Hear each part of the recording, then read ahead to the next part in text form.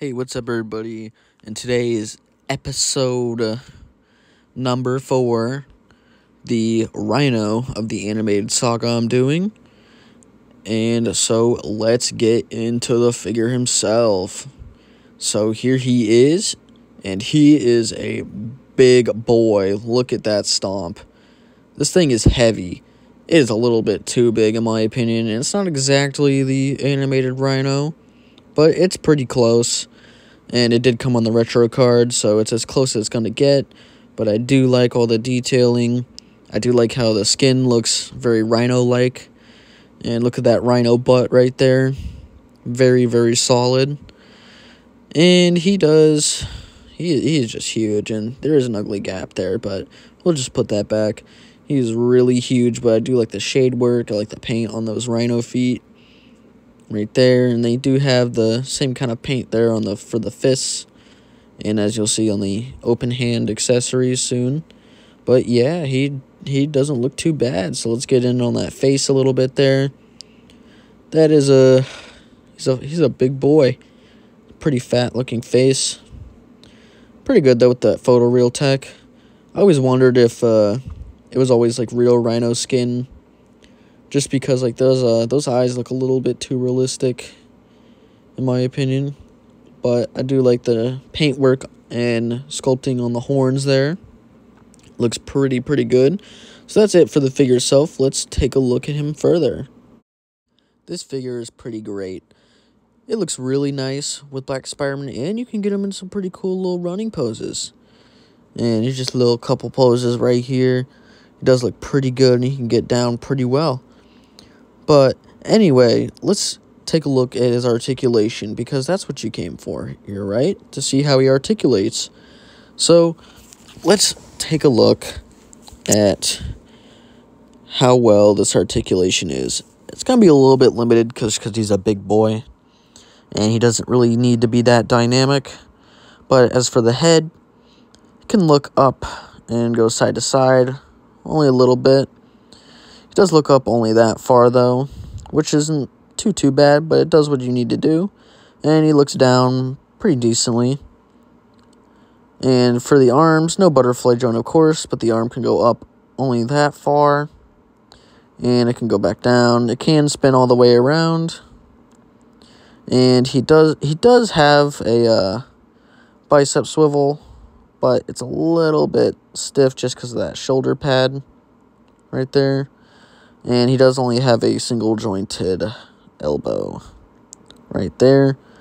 And for the wrists, they do hinge up and down, and they do spin all the way around, like so.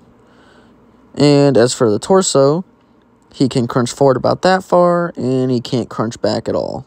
So only forward. And yeah, no crunch backward at all, which kind of blows. But he does have a waist swivel right there, and his legs can go up about that far, and they can go back only that far. They can go out to the side only about that far, and he does have thigh rotation. And as for the knees, it is just a single jointed knee. That's pretty much all he really needs, so it can go back only about that far. And putting that back, his foot can go up only a little bit, but back pretty far. And he does have ankle pivot. So he's pretty decently articulated for a rhino figure. Let's take a look at him further. All in all, pretty decent rhino figure. Now for accessories, he has these two fists and that specific facial expression. And he does have these two open hands. And he does have another facial expression, which I'll show how to remove here. You just unplug the head at the top like so. It's just on that peg. And as you can see right there, he has this kind of yelling face. And so you just plug that in at the top like so. Push it down. And there you go. And this figure looks pretty good next to Spidey. And as far as that, let's go to comparisons. So here he is next to the animated Spider-Man. Right there. So you see how they look together. I think this rhino is still a bit on the bigger side. But I still think it kind of works. in some areas. And here he is next to the black costume Spider-Man, because they did fight each other in the animated series, which was a pretty cool scene to see. And as you see here, you can recreate that scene where Black Spider-Man's kind of spinning him around on his horn. And here he is next to Shocker, because they worked together when they were facing Venom. So that's how he looks next to Shocker. And here Rhino is next to the animated Can't Stand Doc Ock from the VHS 2-pack, because Doc Ock does not like to stand. And so that's how he looks next to him. And here the Rhino is next to the SDCC animated Venom. So that's how they look together there. So it's a pretty cool Rhino figure. So some final thoughts. It's not a bad Rhino figure. It's definitely not exactly the animated series kind of Rhino, but it's as close as we're going to get. Because I don't think we're going to get an animated series Rhino. But this retro carded one basically fills in that gap, at least for me. And you can pull off some pretty cool little poses with him. He can hold Spider-Man's leg there with those open hands, or any figure's legs. You can get him with some pretty cool running poses. I think he's a pretty good figure. But as far as that is for now,